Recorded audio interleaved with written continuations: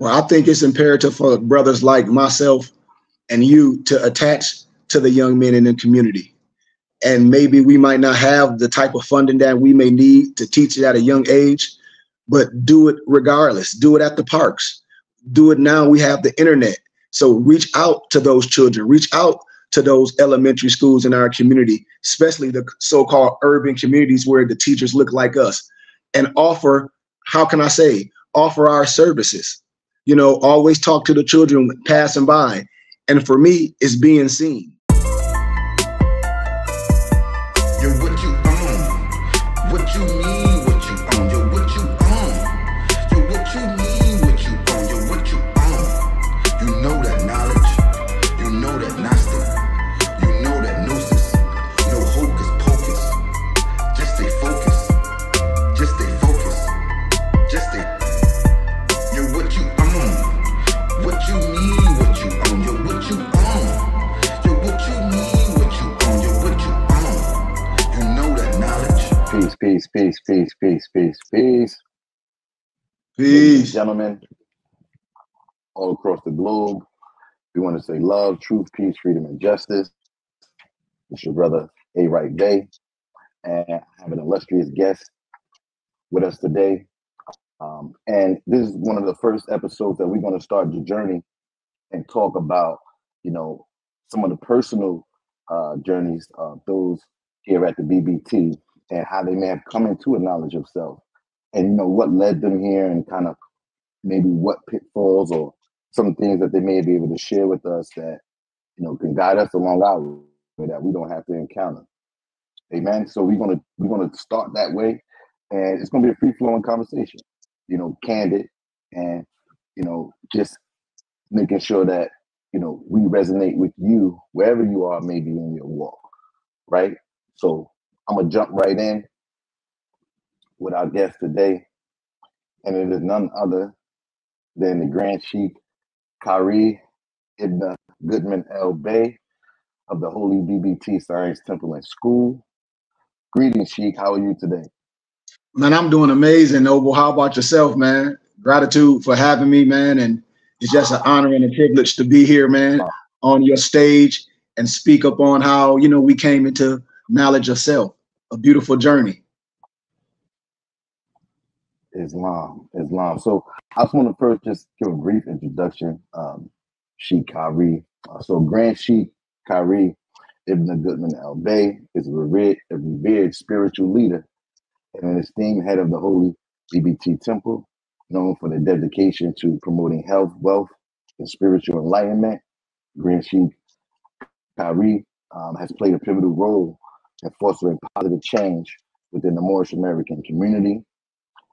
And he comes with a whole list of academic achievements that he will share as we get to going. But I also wanted to just highlight briefly, I know we spoke about our journey to get to where we are today, as far as gaining a knowledge of self and even what that is embodying. But as I spoke about, Sheikh is the head of BBT, which is the Burning Bush Tabernacle Science Temple and School. So I'll give just a brief highlight of what the BBT embodies, so that way we just have a little preface about that, right? So the Holy BBT Ministry, under the guidance of Grand Sheikh Khary, adopts a holistic approach that encompasses both physical health and financial well-being. The emphasis is on achieving a balanced and prosperous life, teaching nationality and divine creed. Members of the Holy BBT Temple are encouraged to proclaim the nationality and divine creed. This teaching aims to instill a sense of identity, belonging, moving away from historically imposed labels to embrace a free national name, which ultimately is dealing with redemption and spiritual renewal. So I just wanted to put that out there as a preface. For anybody that may have questions and thoughts in the comments, they can add on there. But Sheikh, again, welcome. And I just want to start off by you really kind of giving us your educational background first, and then we'll kind of like rewind, you know, how you got there. But I just wanted to be sure that people understand you know, your journey through academia as well, before you even, you know, during your journey into the knowledge of self. Gratitude, Noble Alonzo. Well, first, what really persuaded me and pushed me to get into academia and learn is my father. I always saw my father being a professional in business. And in our home, he always stressed one thing that's going to help you is your education. Your education is going to help you no matter where you go, no matter who you deal with. Your knowledge and your language and your expertise of just on regular life and business and spirituality is going to help you. So my spiritual and my education journey came from home. So one thing my dad always said, if you don't know what type of education you want to get, far as higher education, study business because your life is a business. So I went to a college called Cleary University in Michigan, which is one of the hardest business schools. And I went in and got my bachelor's in business management with a minor in marketing and sales and nonprofit business startup. As I got my degree in business, you know, I thought I was going to go on Wall Street and things like that. I was, you know, really noble pursuing money, but I was also brought up in spirituality, understanding God and man. And I was going to go get my master's degree in business to actually learn how to be a financial advisor. But the Holy Spirit came to me, was like, that's fine and dandy, but that's not going to make you happy. And so I wanted to learn more to be able to minister to my people. So I said, I want to go get me an advanced degree in Christian leadership and spirituality and linguistics. And that took me to Grand Canyon University, where I got my dual master's degree in first century history and religion with a minor in marketing and sales. And here we are today. Islam. That definitely is, you know, it's a lot of to unpack there. And, you know, we have gratitude for you for just going through that, you know, that academic journey and that step to really come out on the other side and show us what it is. And a lot of things that we may have not experienced going through academia and what have you. So gratitude for that. But let's backtrack for a second though. So you mentioned at that time where you got the education really early inside the home. So your mom and your dad played a huge part in you really beginning to learn about yourself and your spirituality. Can you speak to that? Absolutely, Noble. In my household, I can go back in retrospect when just my mother and my father, I grew up in the science called IDMR, which is the Institute of Divine Metaphysical Research, where I grew up as a kid knowing that I wasn't Negro, Black, and colored, that I was a child of God. In our home, we spoke of these things. I can pull up pictures, and I share pictures on Instagram where behind me, my parents had a full library at home. And every time I asked my mother a question or what this means, she said, go pick up the dictionary, go get this book. And so my mother always had books. Like a lot of us today, now we just start hearing about John Henry Clark and Dr. Ben and Ivan Van Sertima and all those scholars, Dr. Francis Wells Wilson. Well, my mother and father, they introduced that stuff to me when I was little. And as I got into the science of self, Noble Alonzo, I went back home and started picking up those books. It was like, it's talking about Moors. It's talking about Moors. As I started seeing lectures, my dad showing me of John Henry Clark and Dr. Ben, I said, they talking about Moors. And then what really intrigued me, Noble, is when a lot of my college professors knew who Noble Drew Ali was, because they were Masons. And so my whole upbringing at home, asking those specific questions and just being able to have those, how can I say, that dialogue with my mother and my father at an early age has gotten me to this point today.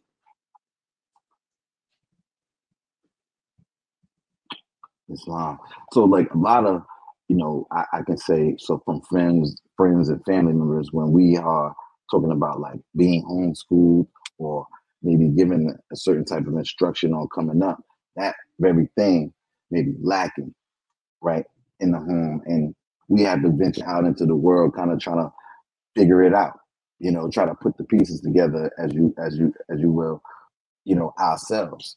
So in you receiving, a type of teaching in the house about who you were, what you were connected to, and what profound, pride you gained from that as you were learning that, and you started to grow up and you started to see outside was different than what your parents was explaining, or some of the children and friends that you was meeting didn't have that kind of thing. So how did you balance what you were learning in home versus what was going on in the street and in the world around you? Wow, that's an amazing question, Obi. You know what? It was difficult. It was very, very difficult because, just like a lot of us in our communities, most of our parents grew up in the so-called Christian church. A lot of or some of them were al-Islam. And so the knowledge of self was a hard thing to bring about to your friends and to your family. They didn't really have a clear understanding of what it meant to know self. So for me as a young man, it brought, how can I say, I have to be honest, when I was young, it brought a lot of confusion, because when I was young, I really didn't know who I was per se, because I did a lot of things that, we do as young kids. We call it, how can I say, useful indiscretions per se. And so it brought a lot of distance. It brought a lot of questions to who I am, and not only who I am, but who my friends and who my family is. So for me, it brought a lot of separation, and it brought a lot of questions. Like I always challenged in school, which my mother and father always told me, if what we taught you at home, if you get in trouble at school, we are here to defend you. So I always brought up different perspectives in school when I had to write certain papers, my upbringing. And anytime that the teachers or the professors or anybody walking life said that something was wrong or something wasn't valid, I had my mother and my father to come and defend me. Nah, gratitude, Sheikh. Gratitude for that. Gratitude. Appreciate that response. I'm going to follow up the question with, once you kind of went out into the world as you were growing up with the information that was taught at home, and you went out in the world and you received kind of like a little bit of backlash in a sense, and how you view things from your perspective. And how did that affect you in any way about like how you related to other people and how they related to you? Well, I'll say yes and no.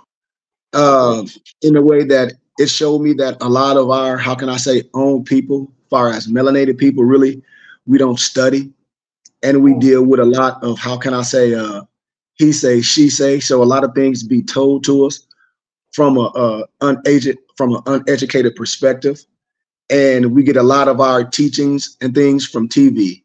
I saw that a lot in my makeup. I saw that a lot in my younger years, where, how I explained earlier that when I was in school, I used to get in trouble for speaking truth. And my parents always told me, whatever they taught me, if it was right, if I got in trouble at school, they would come and defend me, because what they taught me at home need to be heard.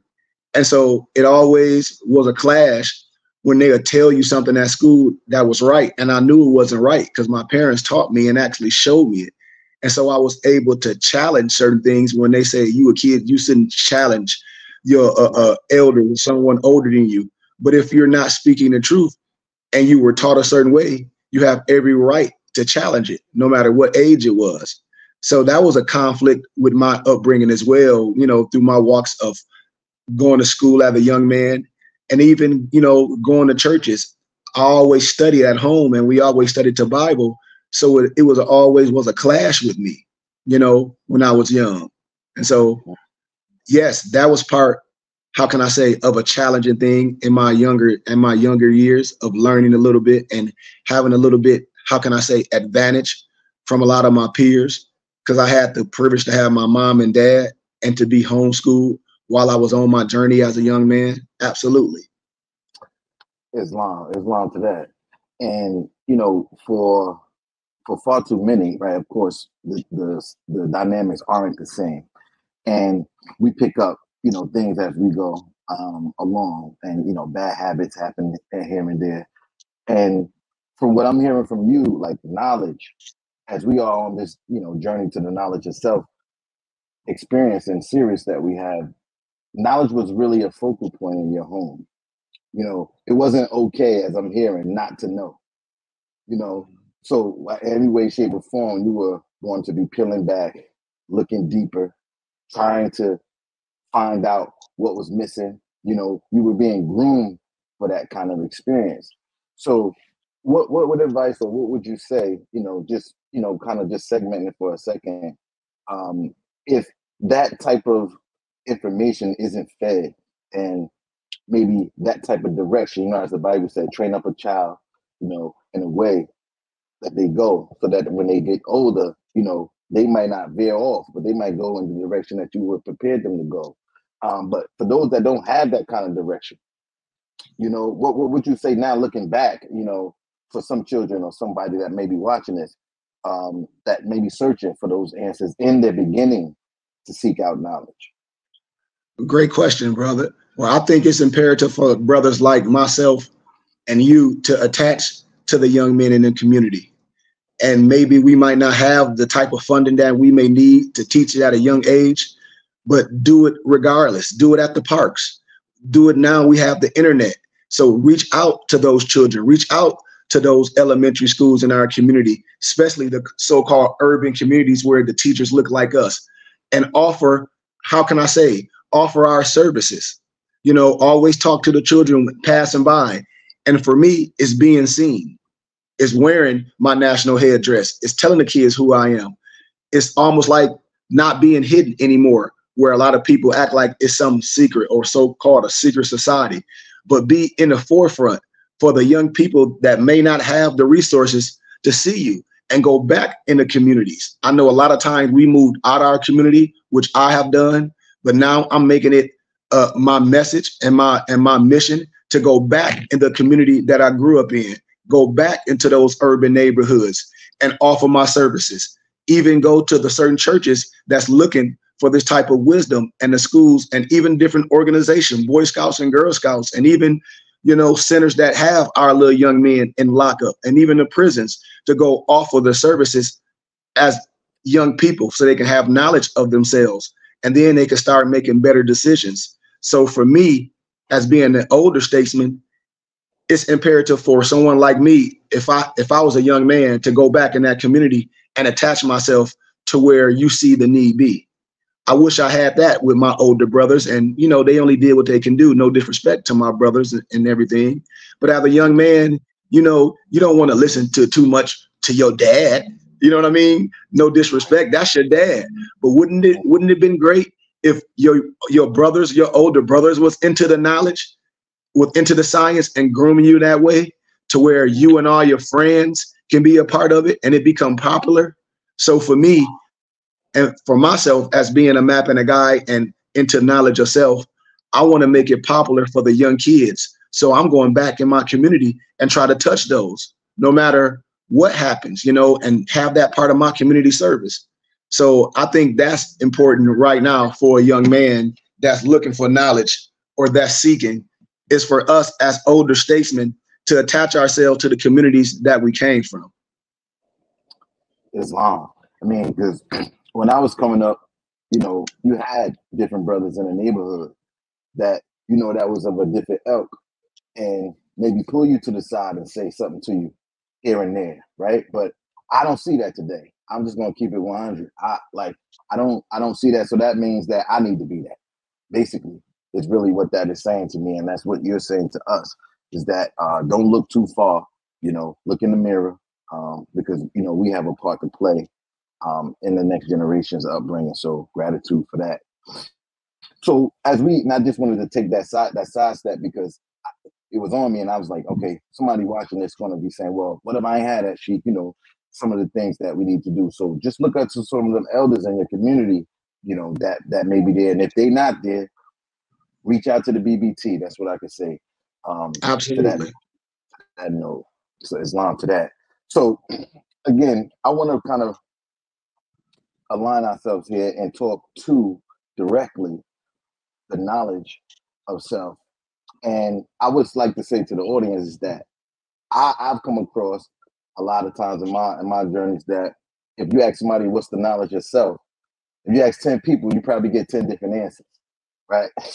It's like what's love, you know, kind of that analogy where everyone had their own kind of concept or makeup in their experience, what love is, what knowledge of self looks like to them, right? And for me, I could just give a little thing and just say like knowledge always was taught to me as knowledge being the key, right? The foundation, you know, of everything in existence. And that was a building block that we must have to cross before we get to that next journey and that next step in life. But from your perspective, what is knowledge of self? Good question, Noble. And, you know, a lot of times when I hear different people talk about knowledge of self, and I try to tell people words have synonyms, and just because we might say different words, we mean the same thing. So for me, knowledge of self is peace. That's the first thing for me. A knowledge of self is peace and a clear understanding of who I am and what I am and what I'm not. So for me, knowledge of self is peace and understanding who I am, who the Creator has created me to be. Everything else, once you accept that, then you can go a little bit further and investigate, because you will have a peace in mind to investigate the unknown. So for me, knowledge of self was first having peace and then being able to investigate who I was created. What is my name per se? What the laws consist of. So the first thing for me, knowledge of self, was peace. And once I had peace, I was able to have a clear understanding and be willing to learn and be willing to investigate. So that's the example that I can give. The knowledge of self for me was peace, not something that, how can you say, oh, I'm mad or somebody lied to me, because nobody lied to nothing. We just wasn't into the know. So for me, you know, a knowledge of self was peace. Once you get peace, then you can accept everything that you're going to learn without no biasness. Islam. And I can say to that too, I always looked at it like, you know, to know who you are on many different levels. But take an example in the layman's terms of when I say when we go to fill out a job application, first thing they ask you on the application is your name. So you need to know who you are if you're going to apply for anything. And that works in your regular life as well. So that way, you know, you have the confidence and the wherewithal to know that you have a certain level of lineage and legacy behind you that you can achieve great things. So absolutely, that's definitely a key factor in there. So for you, Sheikh, now as you become, you know, a teenager, maybe you enter into high school, right? And, you know, high school is high school. And we got things going on. You got girls, you know, you got the block, you know, you got sports, competition, you know, who's gonna survival of the fittest, you know, and I would like, if you will, to share something about your neighborhood that you grew up in and your transition as you become a teenager out in the world. Absolutely. Noble, I would also like to add on to what you just said about knowledge of self when you're applying for a job and all that. A lot of times we might not know who we are. Our parents might not know. Our parents might still use misnomers of Negro, Black, and colored, you know, and those things. So when we don't know, I tell everyone, you can't get mad at your parent because they got us here. That's why we have to seek higher education and higher wisdom, no matter what type of education field it is, when you have those questions, because those questions can be answered. So that's where I said, first having peace of who you are and who your mother and father have raised you to be, and then go outside to seek those answers. But you can only get the answers if you know how to answer the right question, you know? So that's another thing as well. When we filling out things and they got Black and they got European and all these other things pertaining to the SF 181 form, how you going to know what to fill out if you don't know what answers, what questions to ask and how to investigate those things? So that part, I agree 100% as well. Now, the question that you asked me about being in high school and being in all that, man, I was just like any other young man, into sports, into some of the things, especially I was into the girls. I thought I was Big Daddy Kane back then. I had the little high top and all that, all those things. Because of your eyebrows too.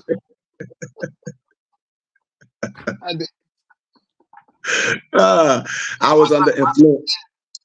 I was under influence of a lot of things I shouldn't have been into, especially in my neighborhood. I had a lot of what they call doughboys. A lot of young people at a young age was hustling. So I got caught up in some of the wrong things at a young age, and I shouldn't have been doing things. But like I said, I did. I'm glad I got out of that, with a little scrapes and scars. But I was brought up to be, a student. All my elementary and middle school, I was an A student, high academia, soccer, baseball. I even went to Canusa for table tennis. But then as I got a little older, Noble Alonzo, I was attracted to certain things I shouldn't have been. And I let that attraction kind of take advantage in my high school years, to where all the years you were a scholar student, then you get to high school and you're not a scholar no more. What's the difference? What happened? Where's the breaks? I can go back in retrospect and see where my life was halted. I don't like to make excuses. Even when I met some of my older siblings, it was okay for me to hang around them and skip school and try to hustle and do all those things to try to fit in, which we all go through trying to find ourselves. So for me, it was a challenge, because I was always trying to prove myself. I was always trying to fit in. And so I had that dilemma like most all young men, but luckily from the grace of God, from the grace of Allah, I had my dad, I had my mom, I had a household of my mother and my father to kind of say, okay, to kind of allow me to make those mistakes. But then when I made those mistakes, they was there to teach me how to come out of that. So yeah, man, I can say my high school, Noble Alonzo, it was learning. I learned so much all through my high school years because I wasn't the person that I should have been. My upbringing that my father showed me, that my mother showed me, I slipped in high school. I was recruited by the high school coach to play varsity basketball. I slipped by wanting to be one of the boys. And so it put a halt on a lot of things that I thought that I wanted to do, that I knew I wanted to do, that my dad trained me to do. A lot of my friends, I played high school basketball when Noble Alonzo went to the NBA. I was on that level. My friend Montaine Cleese went to the NBA. My friend Charlie Bell went to the NBA. My friend Morris Peterson went to the NBA. Eddie Robertson went to the NBA. They went to college. Antonio Smith. A lot of my friends went to the next level, and a lot went to college and went to pros. And that's how my dad was training me. And I slipped up. And so I have a lot of the same story as a lot of young men. But by the grace of God, man, and by the grace of my parents and the Holy Spirit, I was able to bounce back. Indeed. Gratitude and your grace to Allah for that. I mean, it's similar to what you said about your experience and trying to fit in, more or less, trying to not stand out when you become a teenager in high school in certain circles and you get pulled in, to certain things, and it's your becoming, right? It's how, now your training kicks in some ways, and for some, it's slow to kick in. It don't kick in for none for others. And it's like, okay, you find yourself picking up the pieces, right? And trying to figure it out. And do you have any recollection of when you may have had the aha moment to kind of like come back to yourself? Or was there maybe a conversation that was given to you, or an experience that may have, kind of brought you back to where your purpose was leading you to? Absolutely, Noble Alonzo. I always straddled the fence and said I can try to do this and all that, but it really happened for me at a later state in my life, at the age of 29, when my brother Akil Jelani Goodman Bey was took off this earth. It really shook me up. It really questioned everything. And my baby brother was a scholar student, exchange student and all that. So for me, when I lost my brother, it was life changing. I was like, something has to end. I said, I knew I'm brilliant. I knew I'm smart. I don't want to do something and go to prison or do something and get killed because I'm mad and angry. So I sat down and I asked God, man, show me something. And what he showed me is to give my life totally to the Creator. And that's what I did. It took a while. It took 29. Even when I graduated high school, I went to community college. I tried to play sports. I still had 1 foot in, 1 foot out. I went to other community colleges, had 1 foot in, 1 foot out. I was just straddling the fence, maintaining, working, still thinking I'm a player. But my dad was always like, it's things better for you. I'm gonna let you experience this. And then when I lost my brother, everything had to change for me. The communication that I had with a lot of my childhood friends, I let it go. So many things I stopped. I gave myself totally to ministry. I stopped dealing with everyone and I gave my life to ministry. I said, I'm gonna learn something and I'm gonna thank God for everything, even the bad and the poor times. So for me, Noble Alonzo, it was losing my brother, because I thought I was Superman. I'm like, I can get out of anything. But when I lost my brother, reality really, it struck me, and I was like, man, life is serious. And so for me, that aha moment, Noble Alonzo, was me losing my brother. Islam and condolences again, heartfelt condolences for that experience and the family and everyone. It appears like loss and grief, is a challenge in this human experience, and I don't think it's by accident. It's that way. It's like finding a way to get through to knowing that you were once present, or someone that you really cared for were once present and now no longer physically present. Mm-hmm. And that leads me into my next question is, how did your spirituality, how did what you were taught, and after you got over the anger and disappointment, how did that spark or rekindle your zeal for knowledge of self? Wow, great question.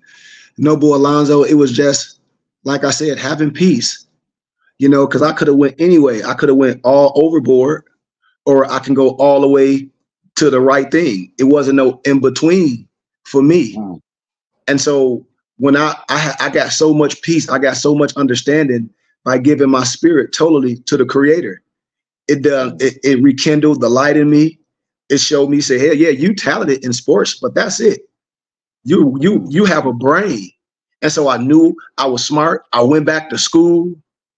I started working out again. I started being honorable and honest to everything. A lot of the things that I did wrong, I made it right. And so for me, man, it was just a total submission. I know it might sound cliche. I've been through all spiritual houses like a lot of my brothers and sisters. I was a minister at churches. I grew up in IDMR, which is my makeup. But, most of us in a misnomer Black community, the most things that's in the community is the church. It's not that many. It's not that many temples. It's not that many spiritual schools. The majority in the Black community is church. So I didn't want to stay away from the people that look like me, that I went to school with, and teachers and things like that. I implemented myself in it. And when I implemented myself in it, Alonzo, by studying and being able to contextualize my teachings and my ministry, I was able to teach in a fashion to make people, aha, I see what he's talking about. I see what he's talking about. Like, this is what the scriptures is for me. So, Noble Alonzo, for me, it was just a total submission.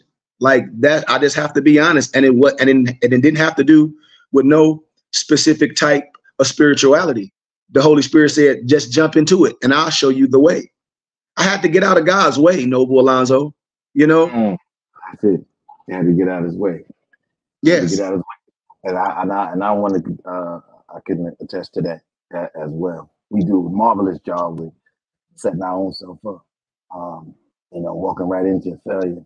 A lot of things that we think are failure is learning lessons. So it's like you take those hours, man, those are learning lessons. So, at this point, Sheikh, when you become a man, you per se in your eyes, and coming out of a certain phase of your life, coming over grief.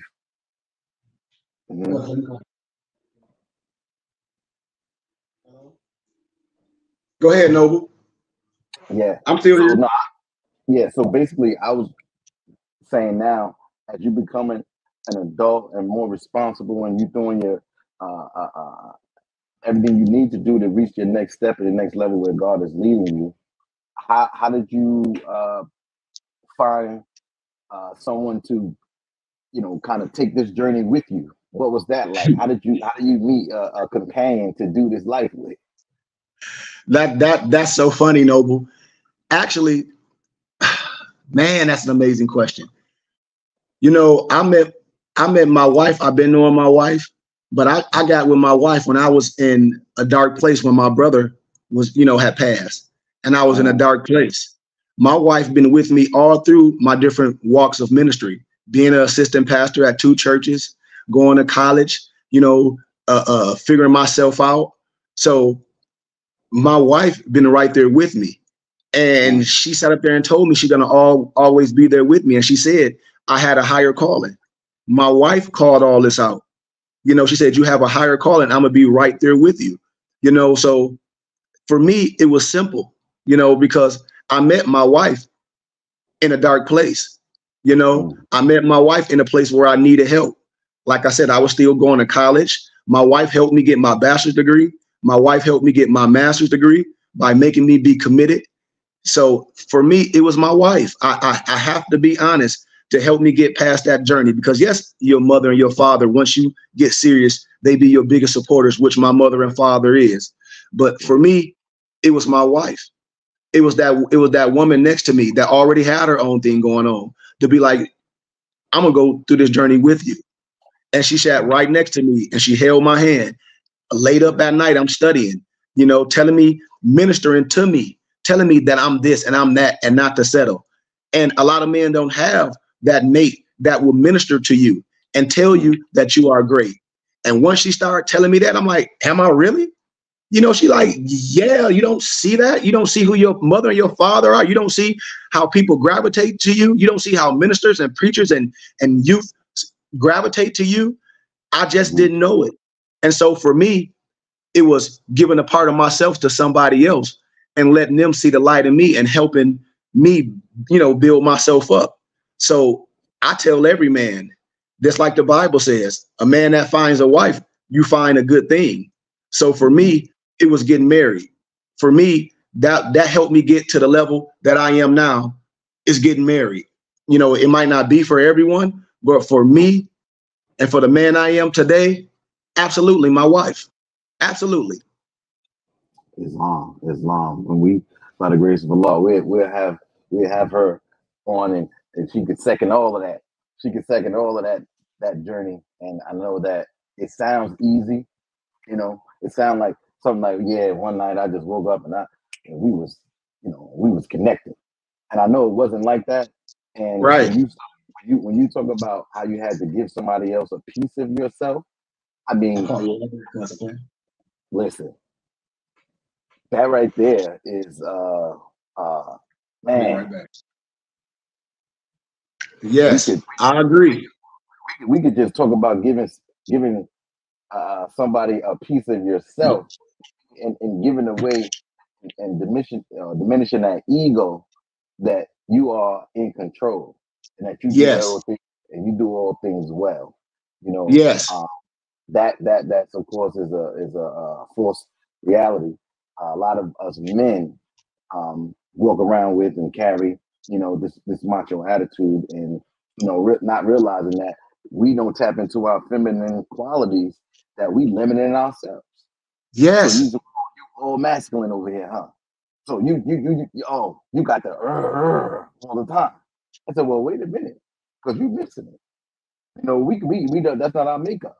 So that's a powerful, powerful point, and I hope that everyone that heard that understand, coming from a sheik and a leader of men and women, that there is a point in time where you have to give up a part of yourself and serve or in service to what your destiny is calling for. And we may not even see it. We may not even see it. Like, you know, you were sent. Allah had someone right there in the bush, as they would say, to see those qualities in you and be able to put you in a place like we read, and in the More Science Temple, you know, you have the one-on-ones. We say, what's the closest place or the nearest place to meet Allah? And we say, in the heart, right? And we know what the scriptures, that, you know, that your wife is a help me.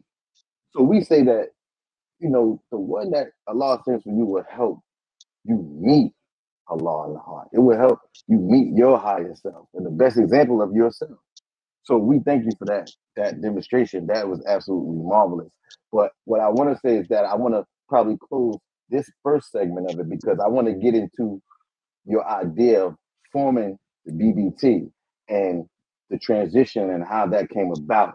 And I know that's going to be a powerful piece, and where we come to, or where we are today. So, but for now, family, I want to send grace and peace to Sheikh Khary for giving us a moment of his illustrious time to just share some of his experience with us and his journey to a knowledge of self.